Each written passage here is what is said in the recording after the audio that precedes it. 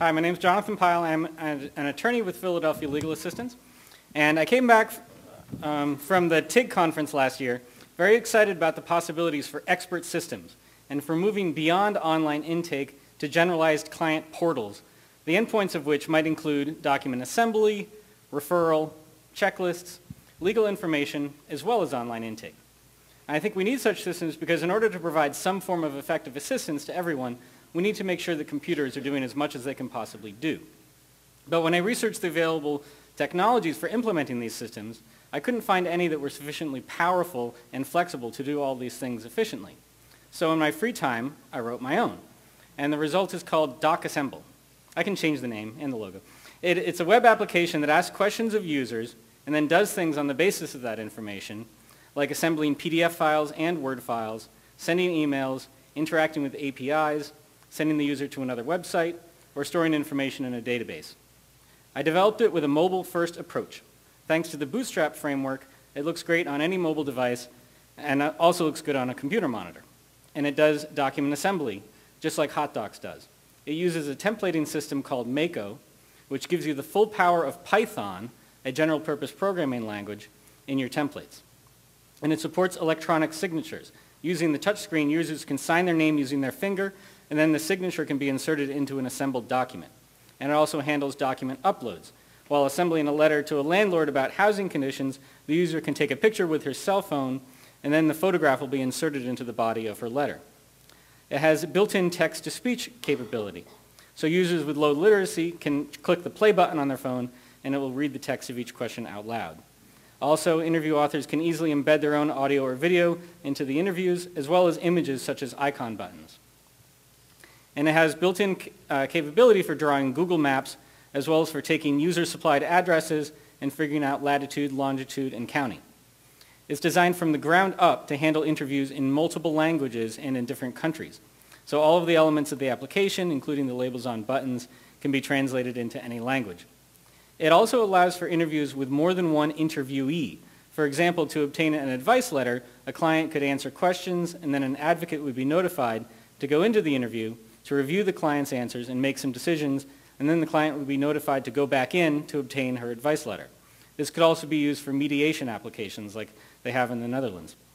So to create an interview, you write a text file, either online or offline, in a format called YAML, and you express logic using very simple Python code. You express formatting of text using Markdown, a popular markup language, and document assembly templates are written in the same way that you write questions using the same syntax. But the most powerful feature is that it automatically figures out what questions to ask the user in the order in which to ask them. So all the author needs to do is specify an end goal for the interview, such as a document to be assembled, and then make sure that there are questions that can be asked to gather each piece of information that might be needed along the way. So for example, you can write things like this in a template. If the client has standing, and if the jurisdiction is proper, tell the client he has a valid claim. And so the variable client has standing is a legal concept that can be expressed using Python code, simple Python code you see at the bottom. It depends on two variables, client was injured and defendant caused injury. And so if necessary, Docassemble will ask the user if he was injured and if the defendant caused the injury. And all the author needs to do is declare what it means for the client to have standing and what it means for jurisdiction to be proper using this simple Python code. And then the author declares how to ask questions like this to gather information from the user. And the computer will figure out all the flow charting and process automatically. And so I think this is what makes it a good expert system platform for law. Because as a lawyer, I think in terms of statutes and regulations, multi-part tests from common law, and legal terms that have definitions that I look up at another place. And so that's how we do things in Docassemble. You express legal knowledge by writing snippets of Python code that then reference variables that are defined by other bits of code or by asking the user a question. And you probably think I'm crazy to expect lawyers to write Python. But it is the programming language closest to plain English and the one that 9-year-olds learn. And at the same time, it's also a powerful general-purpose language in which absolutely anything can be done, simple for the uninitiated but impose no limits on professionals.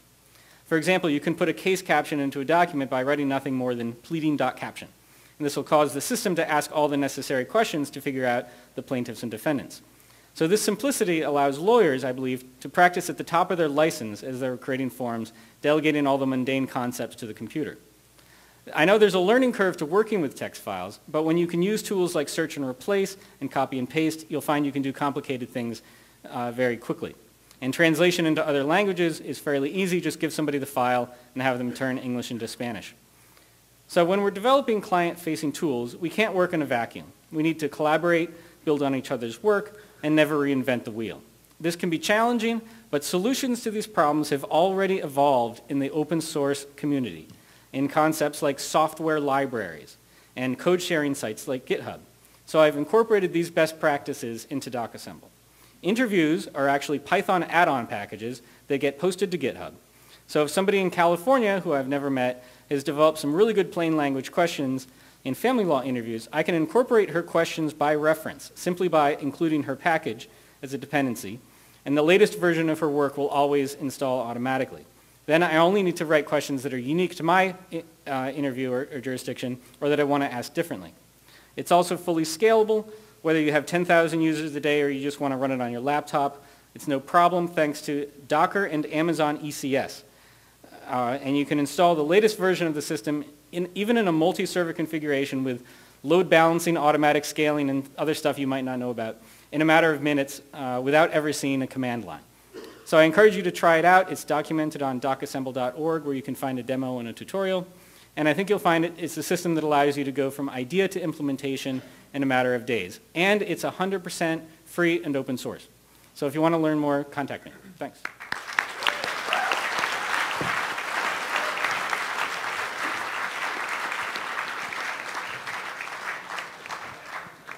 Thank you, Jonathan. This question is about Docassembly. First of all, fantastic work. That was very exciting to see. I was wondering if you could talk a little bit about the security protocols for storing the information and transmitting it between clients and attorneys. It uses HTTPS if you enable that, and the information is stored in a database which you can lock down, and that nobody could access if they didn't have the right security. One of the security concerns is developers can write any random code, and so if you're going to develop it, you'd want to have a development site and a production site, and make sure that you only allow code onto the production site if you really trust it. But one of the things we haven't done yet is actually encrypt the information in the database. It's in the database in a base64 encoded JSON, so somebody could get the information out of it. But I think that it does have a username and login system, so we could use usernames and passwords to encrypt the information that's stored.